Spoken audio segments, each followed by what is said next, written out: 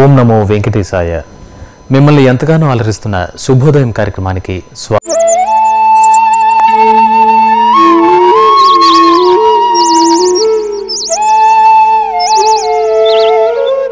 మన నిత్య జీవన విధానంలో ఏ విధంగా నడుచుకోవాలో ఎంతోమంది ఋషులు మనకు తెలియజేశారు. వాటిలో కొన్నింటిని ఈరోజు ఋషివాక్యం ద్వారా తెలుసుకుందాం. ఆనంద నిలయగోపుర సానంద విహార సర్వ జగదాధార నానా మునిగణ సన్నుత గాన విలోల అనంత గంభీర బల. ఆనంద నిలయవాసుడైనటువంటి దేవదేవుడు అత్యద్భుత లీలావిభూతిని ప్రదర్శిస్తున్నటువంటి ఆ స్వామి యుగయుగాలలోనూ చేసినటువంటి ఎన్నో దివ్య లీలా విశేషములు, ఆ లీలా విశేషాలలో ఏ కొద్దిగా మనం సంస్మరించినా కానీ స్వల్పం అప్యస్య ధర్మస్య త్రాయతో మహతో భయాత్ అన్నట్టుగా ఆ కొలదిగా స్మరించిన ఏకాగ్రతా బంధుర చిత్తవృత్తితో స్మరించడం వల్ల మనము ఆ దేవదేవుని యొక్క ప్రసన్నతను పొందగలుగుతాం. ప్రాసాద శిఖరారూఢ కురునార్యో దిదృక్షయ వవృషు కుసుమై వర్షై ప్రేమ వ్రీడాస్మితే క్షణ. వ్యాసమహర్షుల వారు భాగవతంలో చెప్పారు ఏమంటే, శ్రీకృష్ణ భగవానుడు ద్వారకానగరం నుండి హస్తినాపురానికి ఎప్పుడొచ్చేశాడు?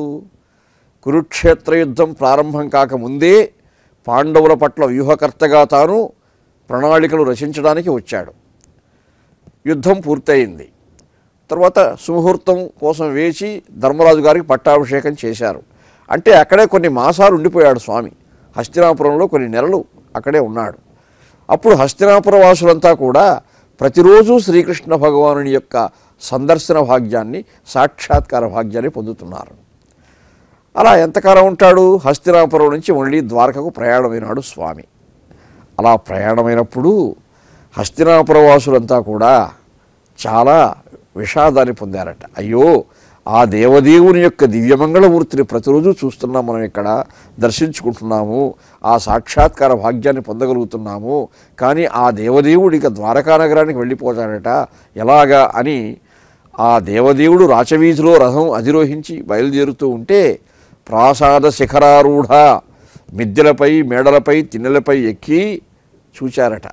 తరుణి యాదవరాజుగాడితడు వేదవ్యక్తుడై ఒక్కడై వరుసన్ లోకభవస్థితి ప్రళయములు వర్తించుచున్నట్టి దుస్తర లీలారతుడైన ఈశుడు ఇతనిని దర్శించి పుణ్యభాసుర నీనంచు నటించనొక్కతే మహాశుద్ధాంతరంగంబునన్.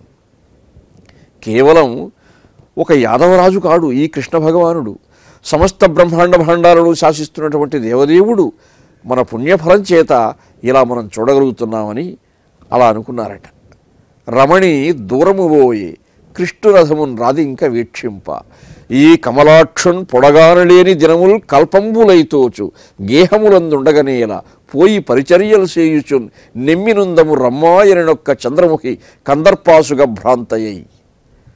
ఒక చంద్రముఖి, ఒక జీవనాయిక ఏమంటూ ఉందంటే ఇతర కాంతలతో, అయ్యా మనం ఎందుకు ఇక్కడ ఉండాలి, ఇక ఈ హస్తినాపురంలో ఎందుకు, మనం కూడా ద్వారకా నగరానికి వెళ్ళి పరిచారకులుగా అయినా ఉంటూ ఆ దేవదేవుని సేవించే భాగ్యాన్ని పొందుదామా అని అడుగుతున్నారట. అంటే శ్రీకృష్ణ స్పృహణీయమైనటువంటి భావనా పరంపరలతో ఆ దేవదేవుని యొక్క సేవా భాగ్యంలో ఒక పారవస్యాన్ని పొందడానికి, ఒక ఆనందాన్ని పొందడానికి పరమాత్మ సన్నిధి అంత గొప్పది. ఆ సన్నిధి అదే భక్తులకు పెన్నిధి. అలా భావించారు కాబట్టి ఆ హస్తినాపుర వాసులంతా కూడా కృష్ణ విరహాన్ని తట్టుకోలేక ఆ దేవదేవుని యొక్క స్మరణతో పులకించిపోతూ ఉన్నారట. హస్తినాపురం కూడా వదిలిపెట్టి ఆ ద్వారకే వెళ్ళి సేవ చేద్దామా అని కూడా అనుకుంటున్నారు వారు అని వ్యాసమహర్షుల వారు సంస్కృతంలో చెప్పినటువంటి అంశాలని పోతన్న గారు కూడా అద్భుతంగా ఆంధ్ర భాషలో సమస్త భక్తలోకానికి తెలిపారు. పరమాత్మ స్వరూపమైన కాలంలో ఒక్కో మాసానికి ఒక్కో విశిష్టత ఉంది. మనం పాల్గొన మాసంలో ఉన్నాం కనుక పాల్గొన మాస వైశిష్ట్యాన్ని కొంత తెలుసుకుందాం. గో విప్రవేద సూర్యాగ్ని గంగా బిల్వ సువర్ణగా సాలగ్రామమయీ మహ్యం ఇందిరేష్టం ప్రయచ్చతు. ఫాల్గుణ మాసంలో శ్రీ లక్ష్మీ ఉపాసనం ఎంతో ప్రశస్తమైనటువంటిది. ఈ ప్రశస్తమైన లక్ష్మీ ఉపాసనలో భాగంగా అమ్మవారిని కీర్తించుకునేటువంటి ప్రయత్నంలో ఆ తల్లి ఎక్కడ ఉన్నది అనేటువంటి విషయం మనకి ఇక్కడ చెప్పబడుతున్నది. ఈ తల్లి ప్రత్యక్షంగా మన చుట్టూ కనబడేటువంటి కొన్ని ద్రవ్యాలలో కొంతమంది వ్యక్తులలో మనకు గోచరిస్తుందట. ఆ క్రమం ఇక్కడ చెప్తున్నారు. గోవులందు లక్ష్మీదేవి ఉంటుంది. అందుకని ధేను ఉపాసనం, ధేను పూజనం చేస్తే లక్ష్మీ ఉపాసనం అన్నారు. అలాగే అంటే వేద విధులైన వేదాధ్యయనం చేసినటువంటి యజ్ఞకర్మ అనుష్ఠాన తత్పరులైనటువంటి విప్రులు ఎవరైతే ఉన్నారో ఆ విప్రులలో లక్ష్మీదేవి ఉంటుంది. అందుకని వేదాధ్యాయులైనటువంటి పండితుల్ని కనుక మనం ఉపాసించినట్లయితే లక్ష్మీ అనుగ్రహాన్ని మనం పొందగలుగుతాం. అదేవిధంగా వేదముల యందు లక్ష్మీదేవి స్థిర నివాసం ఏర్పరచుకుని ఉంటుందట. కారణం ఏంటంటే వేదస్వరూపుడు మహావిష్ణువు, వేదస్వరూపుడైనటువంటి మహావిష్ణువు యొక్క తేజస్సు అమ్మవారి కనుక వేదములందు లక్ష్మి ఉన్నదన్నమాట. అలాగే సూర్యుని యందు తేజస్వరూపుడిగా లక్ష్మీదేవి ఉన్నది. సూర్యుడు నారాయణ స్వరూపం, అందుకని నారాయణ స్వరూపమైన సూర్యునిలో అమ్మవారు ఉన్నది. అలాగే అగ్ని యందు లక్ష్మీదేవి ఉన్నది. అగ్ని కూడా శ్రీ మహావిష్ణువు యొక్క తత్వమే కనుక అక్కడ కూడా తేజస్వరూపిణిగా అమ్మవారు ఉంది. అలాగే గంగానదిలో కూడా అమ్మవారు.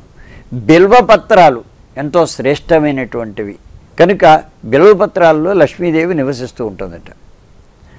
అలాగే సువర్ణం, బంగారంలో కూడా లక్ష్మీదేవి ఉంటుంది. అందుకనే మనం ఏ వస్తువుని దాచుకోకపోయినా బంగారాన్ని దాచుకుంటూ ఉంటాము. బంగారాన్ని లక్ష్మీదేవిగా మనం పూజిస్తూ ఉంటాం. కారణం ఏంటంటే ఈ సువర్ణం అనేటువంటిది లక్ష్మీ స్థానం కనుక. అలాగే సాలగ్రామ శిలలు ఏవైతే ఉన్నాయో గండకీ నదిలో లభించేటువంటి ఆ సాలగ్రామ శిలలు అవన్నీ లక్ష్మీ స్వరూపాలు కనుక వీటినన్నిటినీ కూడా మనం సేకరించుకుని గృహంలో పెట్టుకుని వీటన్నిటిని మనం పూజ చేయవచ్చు.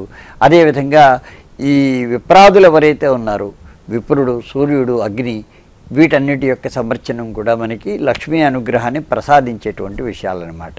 కనుక ఇటువంటి ఇందిరాదేవి మహ్యం నాకు ఇష్టం ప్రయచ్చదు, నే కోరిన కోరికల్ని తీర్చుగాక అని మనం చక్కగా స్తుతి చేసుకోదగినటువంటి మాసం ఈ ఫాల్గుణ మాసం. ఈరోజు తిథి, వార, నక్షత్రాల విషయాలను తెలుసుకుందాం. ఈరోజు మార్చి 30వ తేదీ చాంద్రమాన విలంబినామ సంవత్సర ఉత్తరాయణ శిశిరర్తువులో ఫాల్గుణ మాసంలో కృష్ణపక్షంలో దశమి తిథి, ఉత్తరాషాఢ నక్షత్రం, శనివారం. ఇక్కడ మనకు కొన్ని విశేషాలు ఉన్నాయి. తిథి దశమి కనుక యమపూజనం చేసుకోవచ్చు. యమపూజనం వల్ల అకాల మృత్యు నివారణ జరుగుతుంది. ఇది ఒక విషయం. అదేవిధంగా వారం శనివారం కనుక శని సంబంధమైనటువంటి స్తోత్రాలను పఠించుకోవచ్చు, కవచాలను పఠించుకోవచ్చు, శని హృదయాన్ని పఠించుకోవచ్చు, శని మంత్ర జపం చేసుకోవచ్చు. దానివల్ల శని దోషాలన్నీ తొలగిపోతాయి.